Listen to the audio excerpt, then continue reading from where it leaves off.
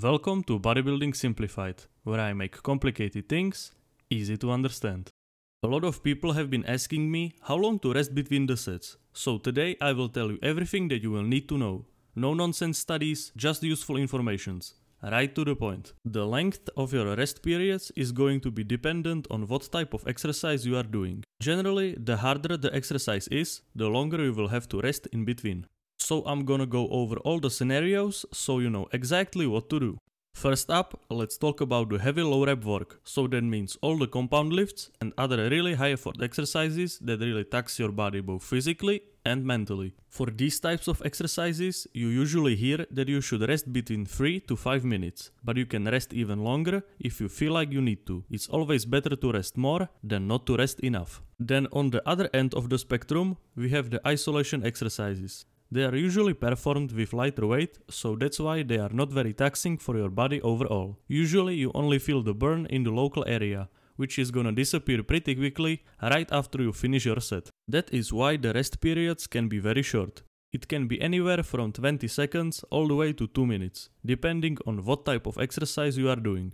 For example, if you are doing triceps pushdowns, and even after a minute you still feel like you can't even bend your arm because of all the lactic acid in your muscles, then just rest a little bit more. And lastly, we have the middle ground between compound and isolation exercises. Let's call them standard sets, in around the 8 to 15 rep range. Here, as the word middle ground suggests, you want to be somewhere in between the two rest periods I mentioned in this video. So if you want a concrete number, I would say 3 to 4 minutes between the standard sets. But there is more to it than just these prescribed numbers. Yes, they are a good baseline to go off of, but there are a couple of questions that you should ask yourself before you want to do another set. First question that you should ask yourself is my cardiovascular system going to limit my next set? This means that if you are still heavily breathing, you should for sure rest a little bit more. Next question that you should ask yourself is the main muscle that I'm targeting in this exercise fully recovered? This means that if the muscle that you are targeting is still feeling weak and burning,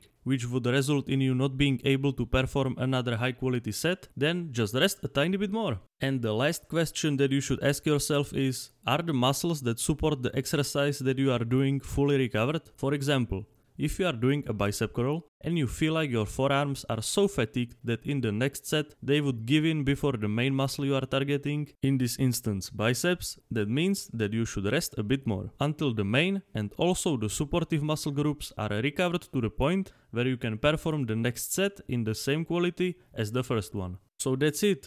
Hopefully this answered all of your questions about the rest periods between the sets.